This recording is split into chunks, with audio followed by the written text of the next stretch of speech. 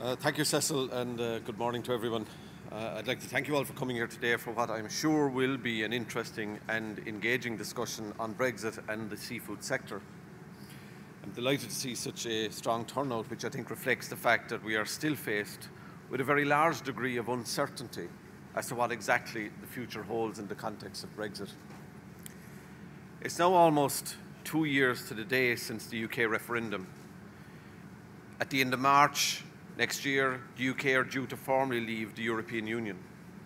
Obviously, there is much uncertainty remaining as to exactly what that will mean in practice, and there has been much commentary about the fact that the UK government itself remains unclear as to what exactly it wants. This government's position and that of the European Union 27 has been clear and consistent from the beginning. We regret the choice that our friends in the United Kingdom have made, but we fully respect that decision. For the future, we want to have as close a relationship with the UK as possible across all sectors. For us, the high-level negotiation priorities are clear. This is about our citizens, our economy, including the marine economy, the seafood sector. It's about Northern Ireland and indeed the future of the European Union itself. We are and will remain a strong and committed member of the European Union.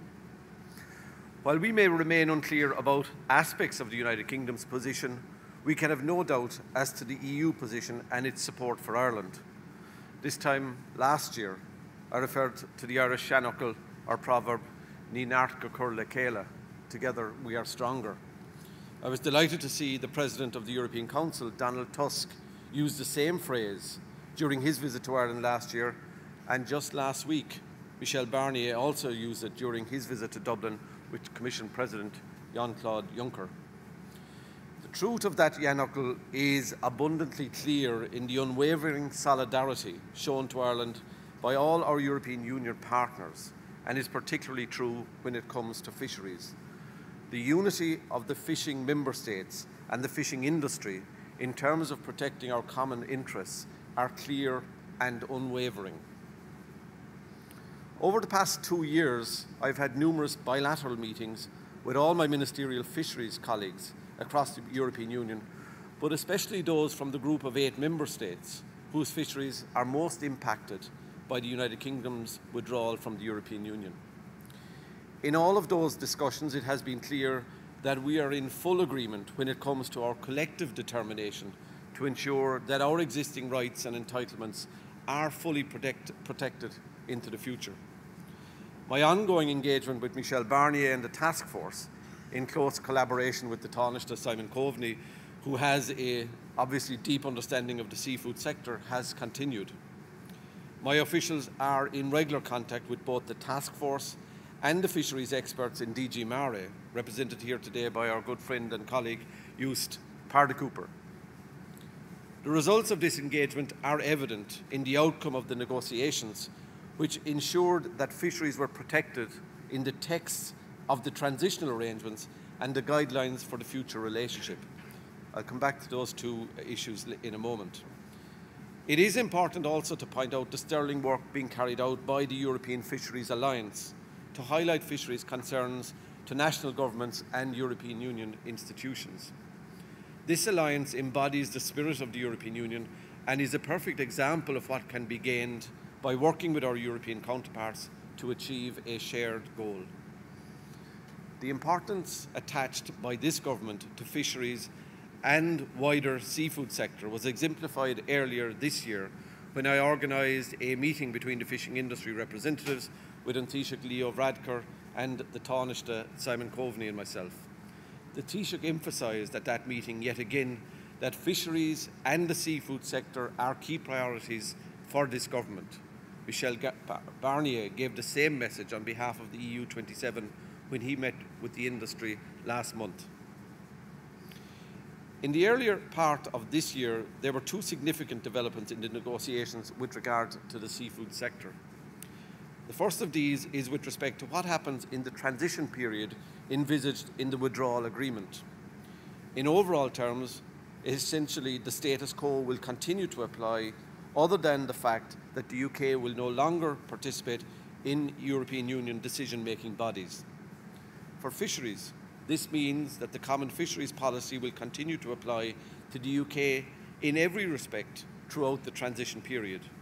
In other words, there can be no change whatsoever to the existing arrangements on access to fishing grounds or quota shares during the transition period. This then raises a question that is dealt with in the second significant negotiation development: what happens after the transition period? The United Kingdom position today is that it will be an independent coastal state and will negotiate with the European Union on access and quota share issues. As I've already said, Ireland wants the closest possible relationship with the European Union and the United Kingdom post-Brexit. At the moment, the negotiation guidelines for a future relationship envisage a free trade agreement only. In that overall context, the guidelines explicitly state, and I quote, that reciprocal access to waters and resources should be maintained, end quote.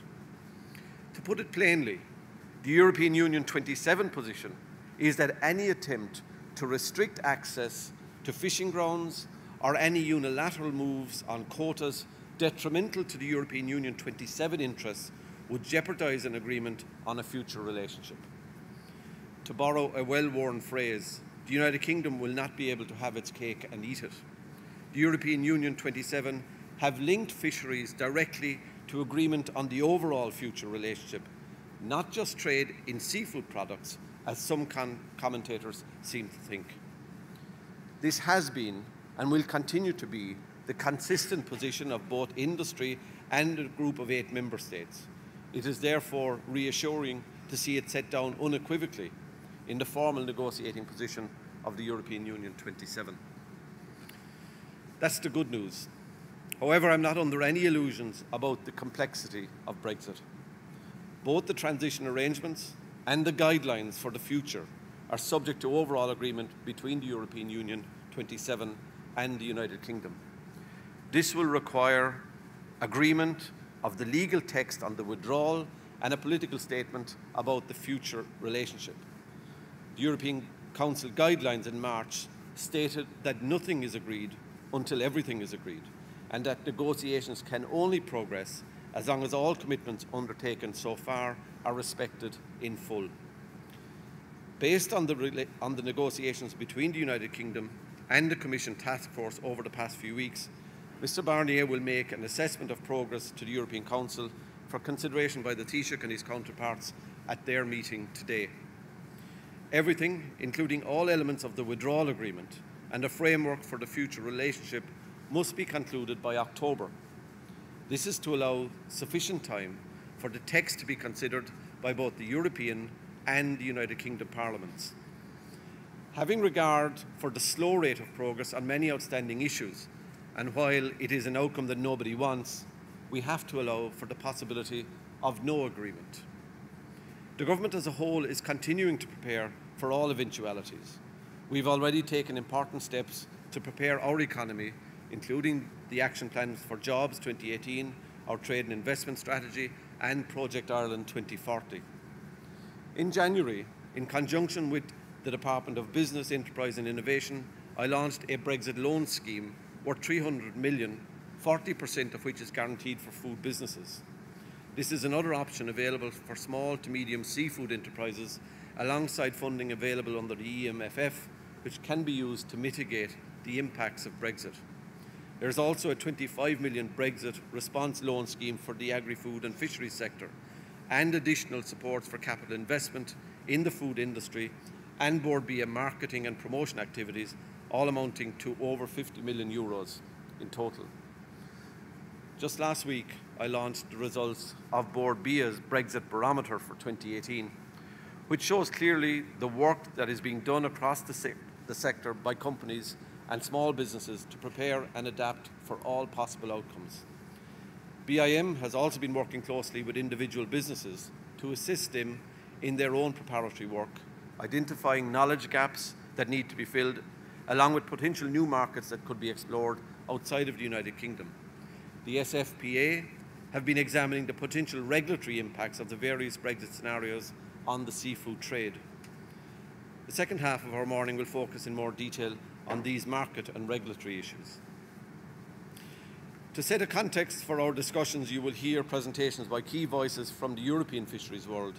Pim Visser, President of the European Association of Fish Producers, and Jus Pardekoop, who leads on Brexit in DG Mara of the European Commission. Following these, we will have panel discussion on the key recent developments and current state of play with regard to fisheries.